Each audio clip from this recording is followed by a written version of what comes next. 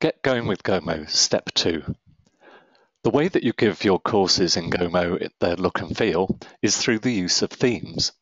So we can take one of the built-in themes in Gomo and customize it to our own requirements. So just click on the themes button at the top. And this shows all the basic themes that we have in here.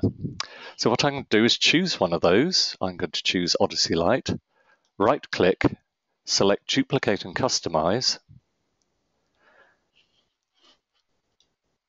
And this is where I can change the whole look and feel.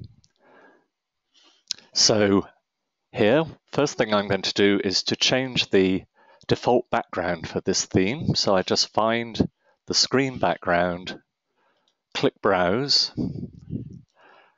and this now shows me the images which I've already uploaded to my shared content. So I'm going to select my background there. And then I can also choose to change the primary and secondary colors if I want to, maybe to match brand colors. So here I'm just going to adjust the secondary color, like so, and click OK. And we can always come back and make further customizations, but for now I'm just going to click on Apply Changes.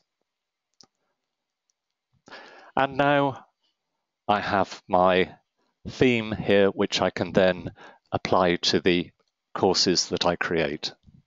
So that's step 2 of Get Going with Gomo.